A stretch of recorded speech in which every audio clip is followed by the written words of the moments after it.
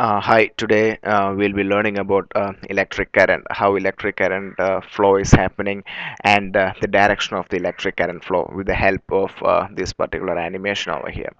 So here we have a copper strip. Copper strip has many number of free electrons. You can see these red colored dots, which indicates the free electrons, and these free electrons are actually negatively charged, and this circuit is actually closed and is connected with a electric pressure or a voltage is applied over here.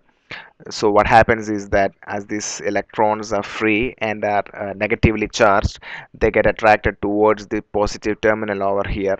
So the electrons actually move like this. They move towards the positive terminal, which result in an electric current flow. So this is the direction of the electric current flow that is happening. It happens from negative terminal and towards the positive terminal. So this is how the electric current flow is happening. The electric current flow is purely happening due to the movement of the electrons through the circuit, and the direction of the movement of these electrons is the movement of the electric current also.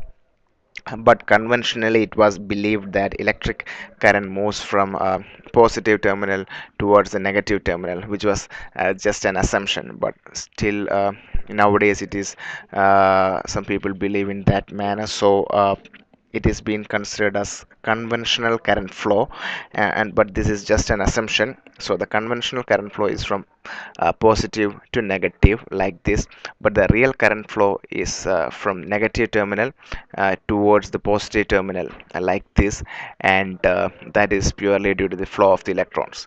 So I believe you got an idea about electric current flow. For more details, visit my blog or my YouTube channel. Thanks for watching this video.